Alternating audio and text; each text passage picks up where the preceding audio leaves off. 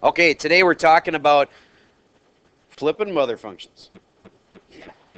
It's true. That's right. The parent function, otherwise could be known as the mother function or the father function or the parent function. In this case, we're going to say, like, for instance, x squared. There is your parabola, right? That's y equals x squared. But if I wanted that thing to flip, I would do it with a negative. Now, which way it's going to flip really will make some sense to you in a moment. But to start with, would you copy this into your notes? Y equals f of x. F of negative x, that's the negative on the inside. Then there's negative f of x, that's where it's on the outside. And the last thing is this one. Don't copy that part. We don't need that part down there. Okay, just the four colorful ones there. And I'm going to show you how this works by walking you through a little investigation on the calculator.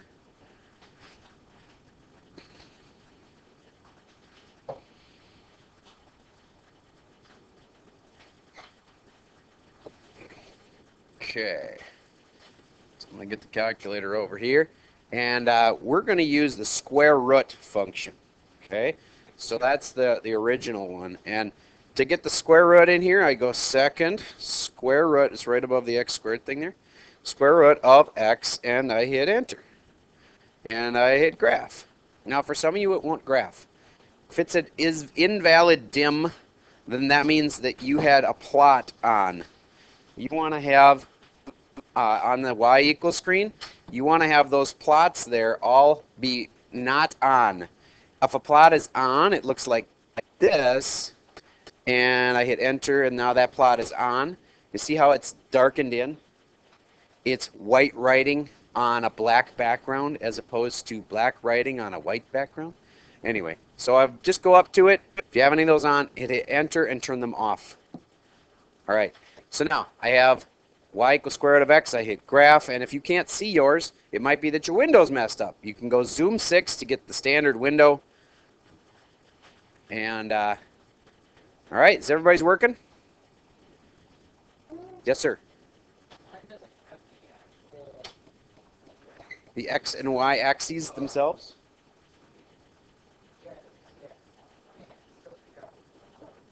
Gotcha. There is a spot where the x and y axis, where you can turn them on or off. I'm going to see if I can find it. All right, we figured that one out. It was under catalog. You can turn the axes on or off under catalog. So just go to axes on if you want them back on. Okay, so back to this. We have our mother function. Now, if I want to move it up, down, left, or right, you've already learned that part. That would be like if I took the parent function here, y equals square root of x, and I wanted to do this to it, it would move it which way? Left 5. And then if I did this, it would go up 1. Okay.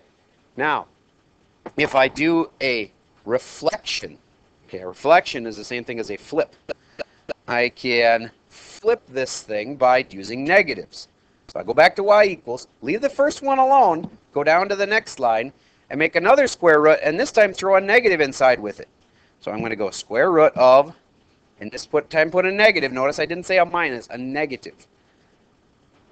That key down there, x. And then I hit graph. See how it flipped it? It's a seagull. Yes, very nice. Okay. So it flipped it. Which way? It went left, right. Now, does that make sense? Well, if there's a negative on the inside, remember the inside stuff does left, right stuff? Doesn't it make sense that it would flip it left, right?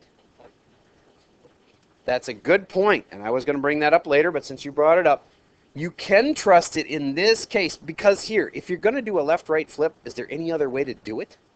I mean, you're either going to flip it or you're not going to flip it. And so there's no way to, like, flip it the opposite of how you'd think, because you're either going to flip it or you're not going to. So, yeah, unfortunately, it doesn't follow that rule of always not trusting the inside stuff. It's the one thing you can't, like, do in a weird way. It's you either flip it or you don't.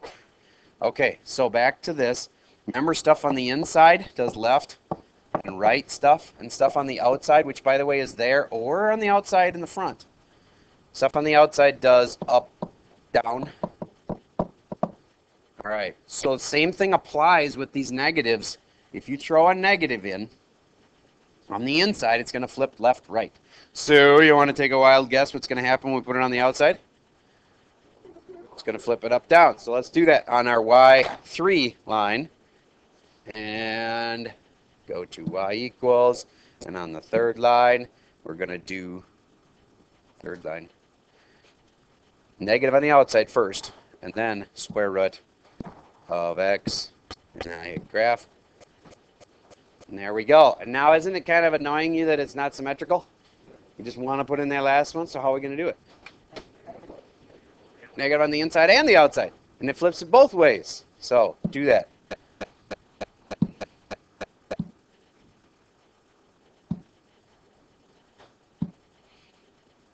Negative square root of negative x. I'm going to hit enter just because I like hitting enter. I'm going to hit graph, and there it is. It completes the cycle.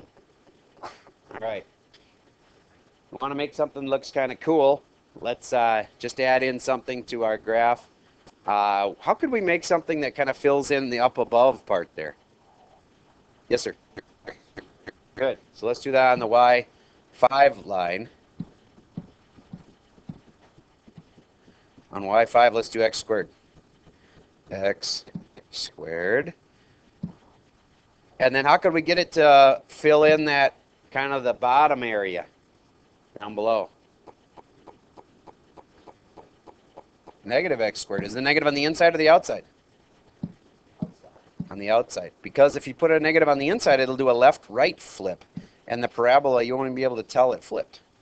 So negative on the outside, x squared. Now, some people ask, is that on the inside or the outside? It would be on the outside because there's like little imaginary parentheses around the x. Okay, so then I hit graph, and there we go. Could that be a spider? It has 8 legs, right? Oh, it's a windmill. I can see a windmill. Yeah, I got like the 4 blades of the windmill. Okay, anyway. So I think maybe you've picked up something about flipping mother functions. So we're flipping them, we're moving them, and there's one thing to remember. Things in math have to be done in the right order, right? And this is something worthy of writing down in just a moment. You know what? I should tell you what to write for each of these. This one's officially, it's a left, no, it's not officially. It's a left, right, flip. But what's the official way to say a left-right flip? What, do you know what a flip is called? Yes? A reflection is correct. And which kind of reflection? It's a reflection. Yep. Over. And if it's left-right, it's going this way, right? So it's going over which axis? The y-axis. So this, I would write this down. It's a reflection over the y. Even though I like you to know that it's a left-right thing, because it's happening on the inside. The left-right flip is a great way to say it. But the official way to say that is a reflection over the y. This one, it's an up-down flip. Yep. Yes, you are correct. Over x-axis. And my x looks really crazy, so let's try again. X-axis. And I agree, I really should use the word axis.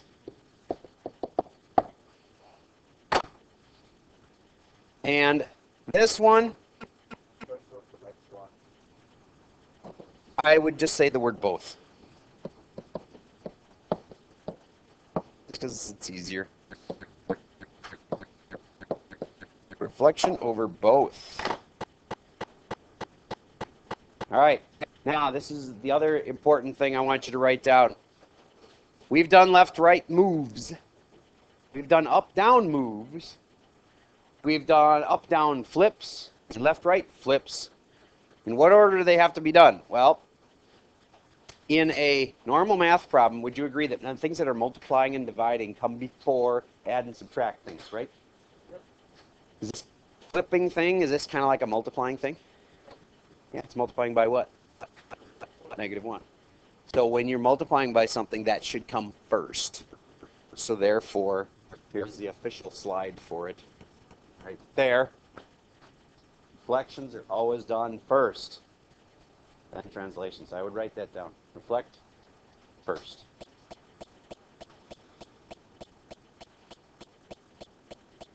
You've heard of look before you leap. You've probably heard of aim before you shoot. And it sort of makes some sense if you think about it, that you should reflect before you move. Does that make sense? Like if you just up and move to another part of the country before you think about it, that'd be kind of bad. You probably should reflect a little bit, think about it before you move. Have any of you guys had to go on a really long move, cross country kind of thing? Was it traumatic? Not a big deal? How old were you? You're probably still young enough. How many of you would be unhappy if your dad said tomorrow we're moving to Texas? Okay. That happened to you. Okay. You're like, great. It's cold in Minnesota. What are you thinking? All right. So, reflect before you move. And that technically it's translations, but that doesn't make much sense to me. It's a move. That's what makes sense to me. All right. Moving on. Let's say that you were given this as a test problem right here. And it's supposed to describe it and then graph it. Well, first of all, describe it. It's the normal square root function, except what does that do to it? Moves it to the right. And before I would do that, though, I would do this, which is a left-right flip. So therefore, it's over which axis? Over the y. And I don't want you to just try to memorize, oh, it's over the y or over the x, because then you'll just get it wrong. I mean, you have 50-50 chance if you're guessing if it's the y or the x. If you think it through and say, okay, the stuff inside goes left-right, that you have to know. You have to know left-right stuff. Then you can say, oh, it's a left-right flip. Okay? So now here's the parent function for it. So if I'm going to do a left-right flip on it, I go like this. And then I also have to take it and move it where? Right 1. There's my final answer. Get the idea? All right. So talk me through this next one. It's a little weirder. It says the 2 in front, and then minus, and then all that other stuff. What one thing could you do to just clean this up and make it easier to read? Yes, sir? You have this fourth strong with this. You have good instincts. Move that 2 over there. Because now I can see that that minus is really a flip. And now I can just do this stuff in the right order. And my first thought is flip it up, down, right? So by the way, that would take it and go like this. That's an up, down flip. And now I go +1, or no, +2 and the -1. Doesn't matter what order I do those in, by the way. So I can go right 1. Uh-oh, I'm moving the wrong thing there. Come on, I just want to grab the green thing. Here we go. Right 1. And then what's that +2? Up 2. So it is. Raise your hand if you think this is easy. Good. This last one. It's just the normal square root, except it's got, what? Is that moved? Is it flipped? Is it, what is that? It's up 2. Because it'd just be the same as if I had a +2 at the end. All right. Moving on. Here is where they give you a moved graph, and you have to back up and figure out what the equation would be for it. Like this blue one is fairly easy. It's just been moved, right? No flipping involved. So that blue one would be, well, first of all, what's the parent, the main type of function? Square root. So I have a square root, and maybe I should do this in blue since it's a blue graph. Y equals, and there's got to be a square root. And now, has it been moved? Yes. -2 would make it move to the right, too. Is that correct? Yep. And then I want to go, it's 5 in case you can't see it from the back row. +5. There's my equation for it. Easy? Right? All right. This one's not so easy. Try the black one next, please. Everybody, write me the equation for the black one in your notes.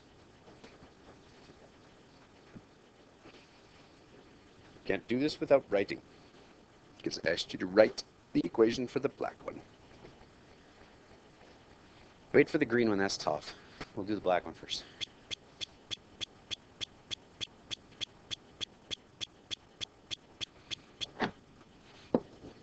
Would you agree it starts with y equals, and there's a square root with an x inside it?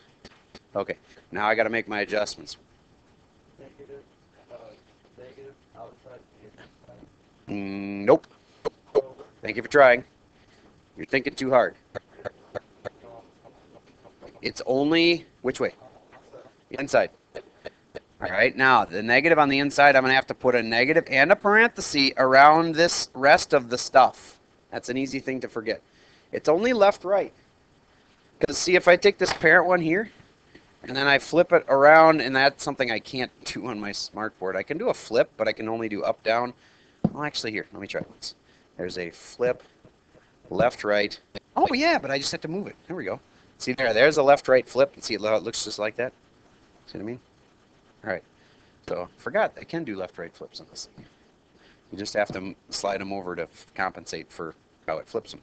Anywho, hopefully you've got the negative on the inside now, and now you got to move it in two different directions. Is it +2 and +2? +2 moved it to the left 2, but the +2 on the outside would have moved it up 2, so it should be a -2. Raise your hand if you had this one right before I put it on the board. All right, good. And now try the meanie greenie.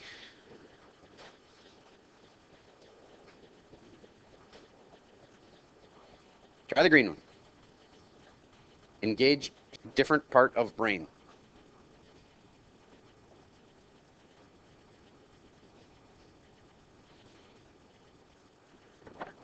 Well, it's got to have a y equals.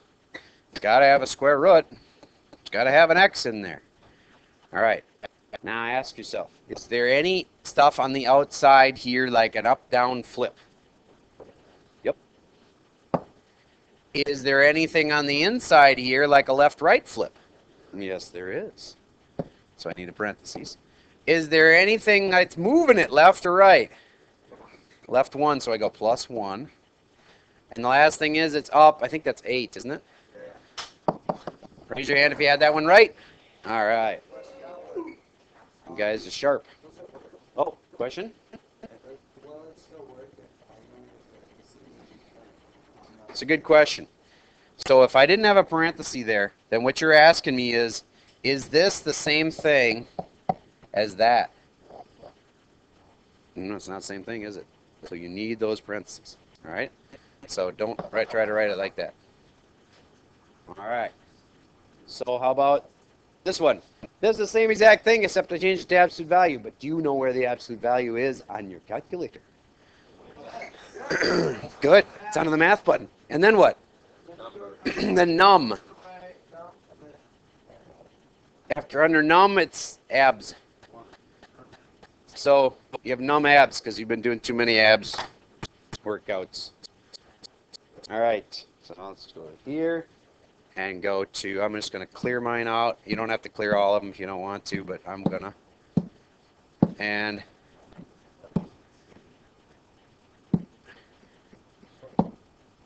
I'm going to go up to the top one. B. And I go to math, num, abs, and I want to put an X, and I hit graph. There's the absolute value of X. It's a nice V shape. What if I flip that thing left, right? What would happen?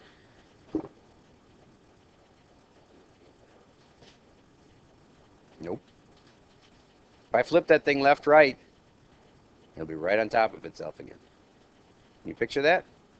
It'd be almost like the thing rotates, like if you grabbed a hold of it and you spun it around and it stayed at 0, 0, but then each arm would like swing around. It'd be right on top of itself. And to demonstrate that, let's go to y equals and then just slap in a negative on the inside. How do I do that? I go over here and I hit insert. Insert is right above delete. Insert a negative, hit graph. Excuse me, doesn't it look exactly the same as it did before? Yeah. Now, if you think about it, ooh, I heard it, because, yeah, that makes sense. Now, think about it. If you see an absolute value, of, let's say, 2, and I change it to a negative, doesn't it really not make any difference? Ah, all right. But how about if I throw a negative on the outside of that? Would it make a difference? Yes, it would, and therefore it also makes a difference on this. So let's go back to graphing, and we go insert a negative on the outside, insert a negative there, and I don't care if there's a negative on the inside still, because that didn't change anything anyway. And now it flipped. All right? So that makes sense. Math really does make sense. All the pieces kind of fit together if you eventually understand all of it. The more you understand, the more you see how it all fits. Okay, so this one, these are just moves. It's been moved 4 to the left and down 1 just like before. But what if I throw a negative on the outside? Flipped which way? Up, down, or left, right? Up, down, and then after you said up, down, you can think about it and say, which axis is that over? It's up, down, it's over the X. That's right. All right, this one's an up, down, flip. This one's an up, down, flip. This one's a what? Left, right, flip. How about this guy right here? Any flipping going on there? Nope, just right 3. No flipping. Okay. And that's all we got. Now I have a, thank you, I'll stop recording. I have a worksheet and a homework quiz.